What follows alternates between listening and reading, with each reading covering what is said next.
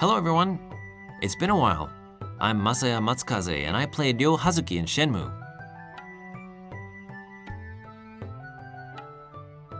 I think it was the year after I did the superhero TV show Super Sentai series.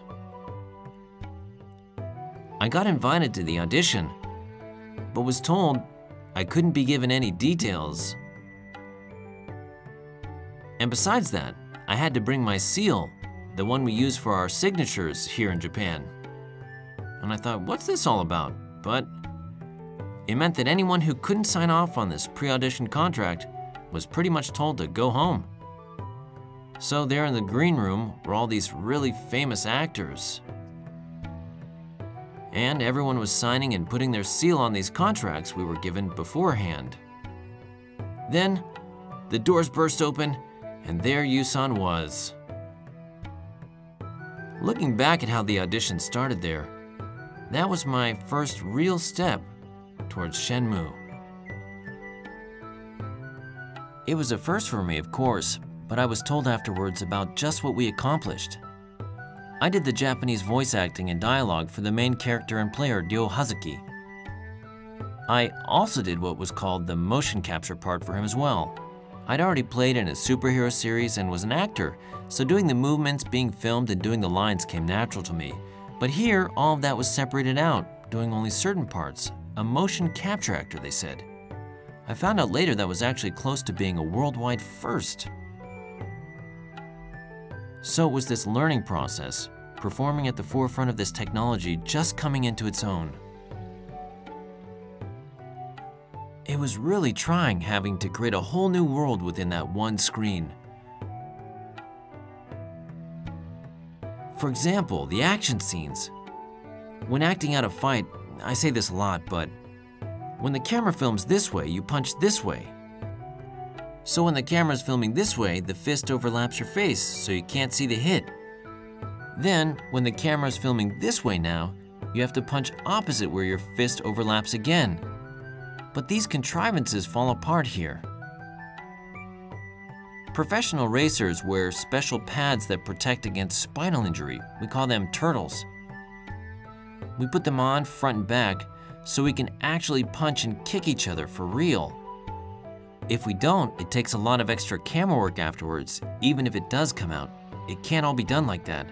So for all the fighting, we actually do hit each other. And when you have that exaggerated flyback, we'd have a rope tied to our waists. And we were actually kicked, and with about 10 guys then yanking you back together with that real reaction. What we did was sort of like wire work in Hong Kong movies for all the action scenes. Because it was done that way, even looking at it now, I still think it looks good. But it's dangerous making real contact. They'd say for the take, okay, this is the last one, you're really gonna hit him. And we'd really give it to each other. Even now, I think why I'm still such good friends with the stunt crew is because we beat each other up all the time. Besides that, for instance, just to stand or to sit, I had to do all of those actions. For example, to stand. And to stand over this way. Then to sit from this side, and to stand over this way. Open the door with your right hand. Open the door, step out, right foot first. Open, step out, left foot first, like this. All like that. This is probably the most recognizable action for everyone, I'm sure. I wonder how many there were just for the basic movements. We took a huge amount, more than 100 or 200. Like squatting down for a kitten. Now maybe I should squat down gentler. I remember deciding how they should be filmed with everyone. When doing the motion capture, I had to practice the actions with 13 sensors attached to me. For the action sequences, I really learned Wuxi Kaimen Baiji Quan. Ryo Hazuki was supposed to do all of this without thinking, so it wasn't an option for me not to do it. If you're gonna do it, you'd better do it right. Everyone Yusan brought together were those types of people, so I became a student and practiced my heart out while I was here. So here we have Ryo's stance.